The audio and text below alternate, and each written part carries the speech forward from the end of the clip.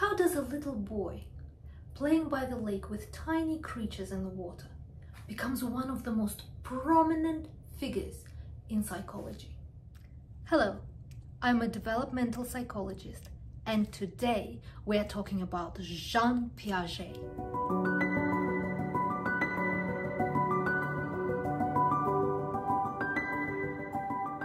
Jean Piaget was born in a small French-speaking town of Neuchâtel in Switzerland.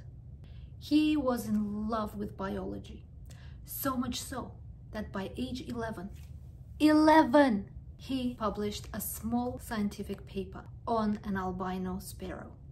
By the age of 15, he published a few more papers on the topic of mollusks. He went on to study biology at his bachelor's level and a PhD in zoology at the University of Neuchâtel. During his time at the University of Zurich for his postdoctoral work, he came across a professor of psychology, Carl Jung. And after spending a semester with him, he was absolutely hooked. Jean Piaget went to Paris to work at a boys' school. And it just happened that the owner of the school was designing a child intelligence test.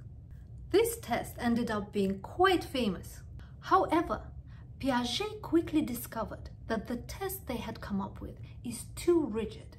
When children were given an opportunity to explain their incorrect answers, they neither lacked in reasoning or intelligence, but simply in factual knowledge.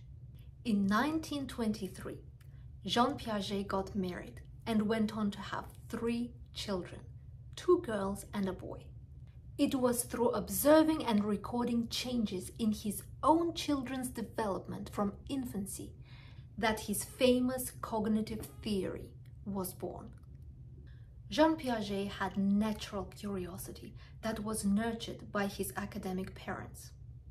He received multiple awards during his lifetime, and he developed a strong work ethic from a young age, always searching for knowledge and drawn to highly intellectual people. Jean Piaget had a productive career and a lasting legacy.